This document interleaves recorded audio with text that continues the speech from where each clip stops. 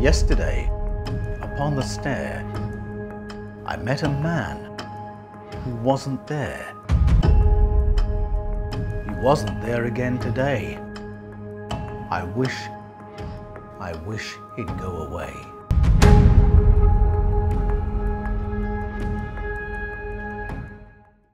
G'day and welcome to the Paul Wallis channel.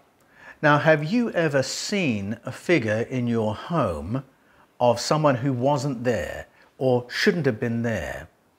Someone who is person-sized but is absolutely black. You cannot see any physical features. It's just like a shadow of a person, and yet super clear. You can point to exactly where that person is.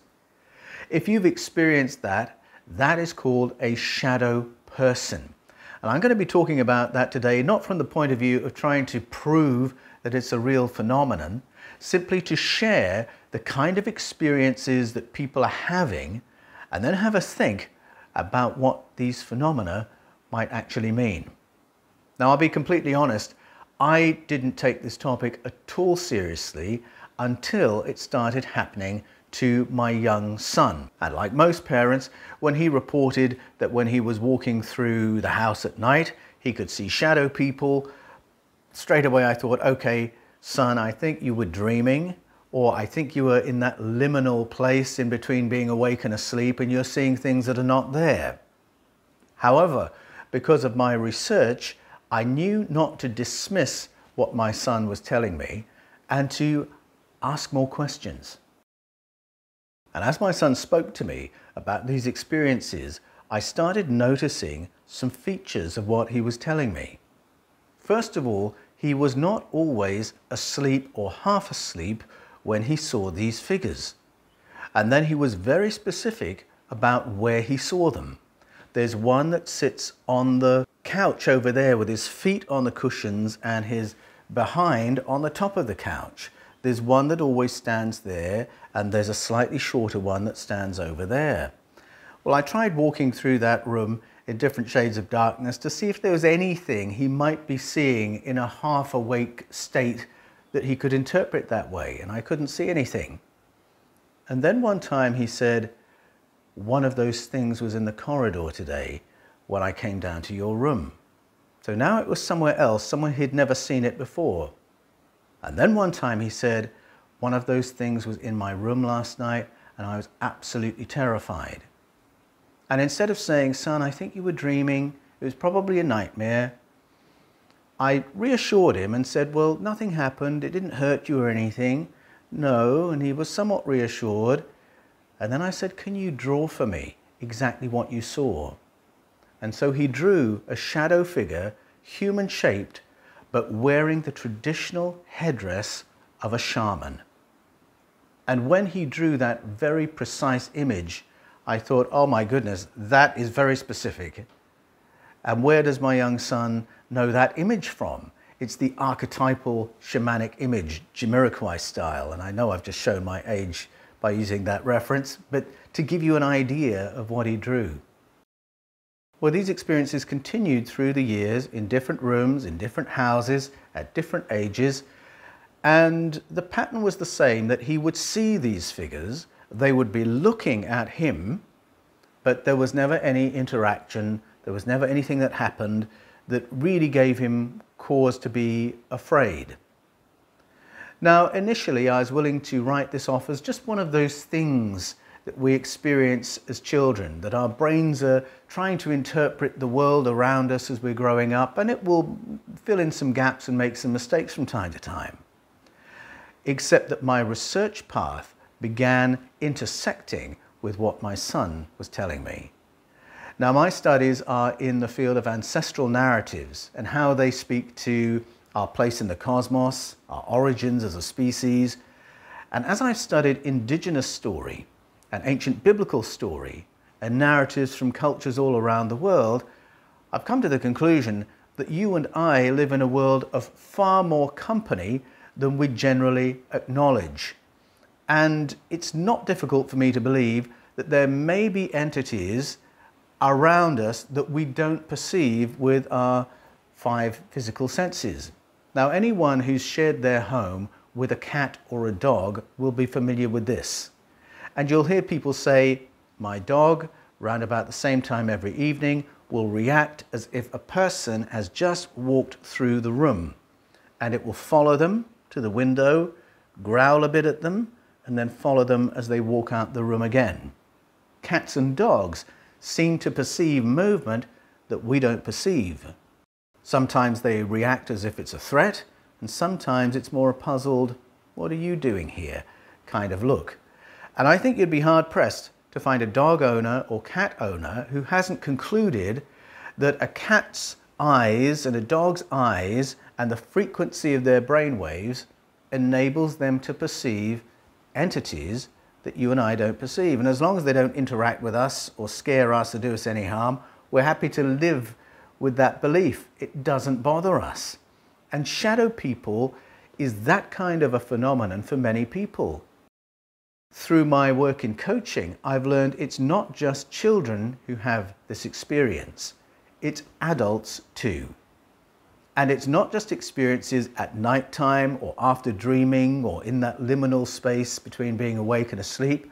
People see these entities in broad daylight, and from time to time they might even attempt to capture them on camera. A friend of mine who is an Aboriginal Australian, when he goes walkabout, says he can often see shadow people observing him from the forest, and he has sent me images of what he has seen while out on walkabout. He's not afraid of them, he's not quite sure how to interpret them, he's not sure what they are, simply that they observe him.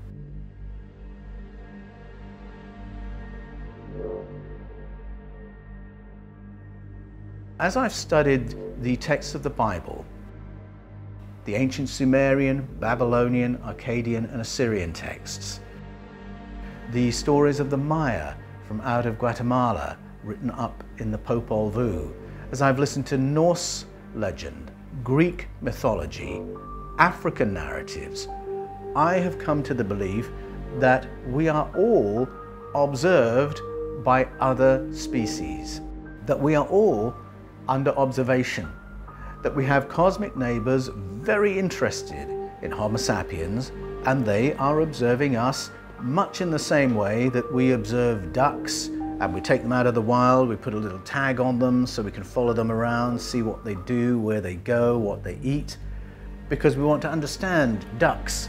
I do believe that there are cosmic neighbors studying us in exactly the same kind of way.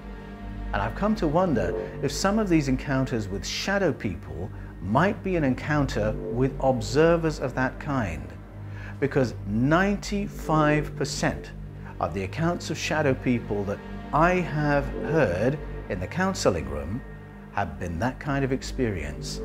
They are there, they're watching me. They never do anything, they make me feel very uncomfortable, I find them super scary, but they've never really interacted, they've just observed. And that seems to be part of a bigger pattern that I am finding in our ancestral story and ancestral experience. If our ancestors experienced it, then why shouldn't we? But how do we interpret it? What are these shadow entities? One theory I'm considering is that what we perceive might not be a physical presence.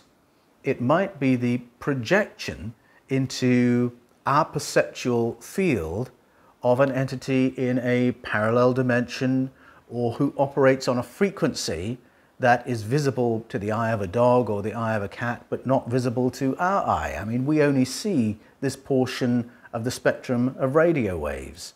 A cat sees another spectrum, a dog sees another spectrum. Could it be something like that?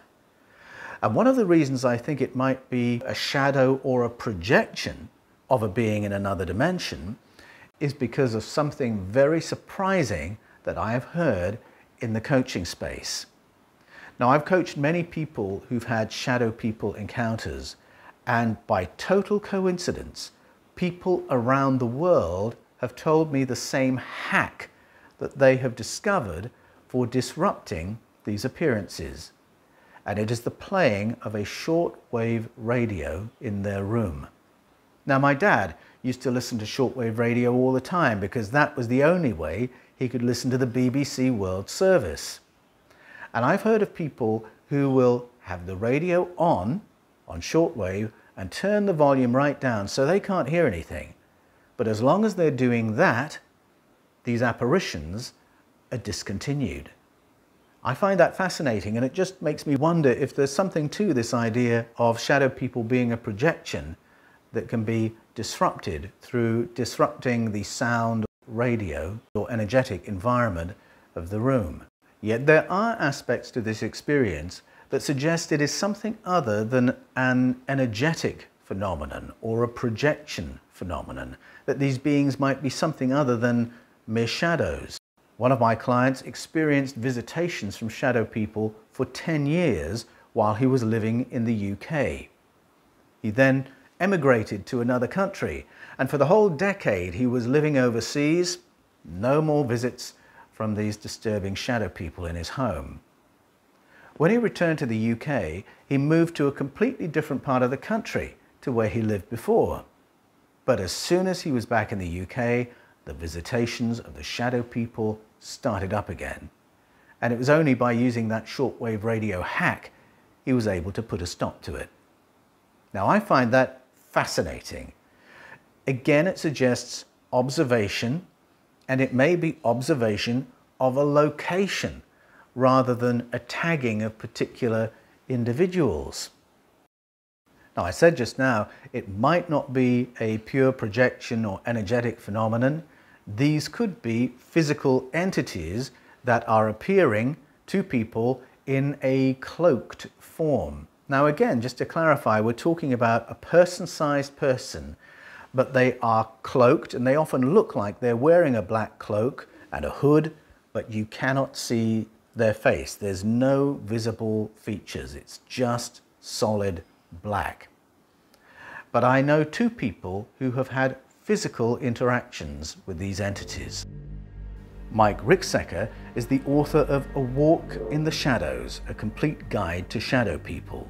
And he tells the experience of being at home as a child and being visited by one of these shadow people. He perceived it in his room, and then the shadow person was shocked that he had been noticed, and then came closer to Mike, took a hold of his arms and crossed them over his chest, and then ran out the room and hid in a cupboard because he didn't want to be perceived by the other people in the house. Now, that's an extraordinary experience for a number of reasons. Firstly, there was a physical interaction, and it was only later in a regression experience that Mike came to believe that the being had done that to try and comfort Mike, because he could see Mike was scared. He could see the shadow person was agitated because he didn't want to be seen. And then he was so worried about being seen by the adults in the house that he hid in a cupboard, which again suggests a physical presence. Now, that might sound ridiculous, and as a one-off, you might say there's an imaginative child or there's a child having a dream. But when you hear more and more of these experiences by children and adults, and you notice the patterns, you begin listening a little differently. I have a friend whose name, we'll call him Jim. When he was a young boy, he was very ill. His body was unable to absorb nutrients from his food, and it came to the point where his health was really failing. He was placed in hospital in a special care unit. His health was so fragile that his mother was allowed to sleep in the adjacent room in the hospital. And then one night, his mother saw a black cloaked figure walk into the room with the babies and toddlers in it. She thought she was seeing a nun in a black habit, and the figure walked up to Jim's crib, bent down and lifted him up and just held him for a few moments and lowered him back down. When Jim's mum asked the staff, they made very clear there are no nuns in black habits who work in this hospital. What was it she saw, and why was she not more disturbed by what had happened? The main reason she wasn't terrified is because of what happened next. because from the very next day, Jim's health began to lift. His body started absorbing nutrients, and by the time I knew him, he was a very fit and healthy 25-year-old young man, completely healed from what had happened to him. So there is an interaction with a before and an after, a physical interaction where the child was lifted up and lowered back down. It's possible that the shadow people phenomenon straddles more than one phenomenon. It could be a projection. It could be an energy-based being. It could be a being in a dimension out of phase with our own, but occasionally it's in phase sufficiently that we become aware of each other. Could be a physical entity cloaked. But to this point, no one who has wanted to talk to me in coaching about shadow people has reported anything scarier than having one of these beings in front of them, looking at them or observing them. I haven't had any disturbing stories or stories of harm committed by shadow people. Now, your experience might be different, and I'd be very interested to get into conversation with you in the comments as to what you've experienced of these things. Did you experience them as a child? Have you experienced them as an adult? At night? In daytime? In broad daylight? What has your experience been, and how do you interpret it? Mike Ricksecker has reflected on his own experiences and suggests that it's possible that what we perceive is not the prime reality. That if a person were to project their consciousness to another place, to imaginatively be with someone that they love, or to try and remote view someone that they love, how would that be perceived by the other person? Would it be like a little orb in their room? Would it be a shadow person observing them that they would see? And I think that's a very interesting question, suggesting that what we experience is simply our end of an equation. And what that experience is from the other end of the equation could be something quite different. It could be an astral projection. It could be remote viewing. Or it could be a visitation from a person very much like us, but who's cloaked because they don't want to frighten us. Unfortunately, they're not always successful on that score. So those are my thoughts on shadow people to this point. I wonder if some recent sightings in public places might be that kind of an experience rather than actual close encounters with physical beings. But tell me what you think. This is really a conversation starter, and I would love to meet you in the comments, hear your experience, and perhaps I'll learn something from the things you've experienced and reflected on. And maybe we'll come back to this topic another time. Meanwhile, I want to give a quick plug for my upcoming book, if you'll let me, The Invasion of Eden, coming out on the 9th of April. Ask the question, did our ancestors warn us about ET invasions? And is history repeating itself in the 21st century? It reflects on ancestral narratives and reflects on how they speak to everything that's happened in the last 12 months in the stoush between the Pentagon and the US Congress surrounding the program and the secrecy veiling all that. Meanwhile, if you want to talk to me about shadow people, come to the comments and we'll get into conversation. Thanks for joining me today on the Paul Wallis channel. I'll look forward to seeing you next time.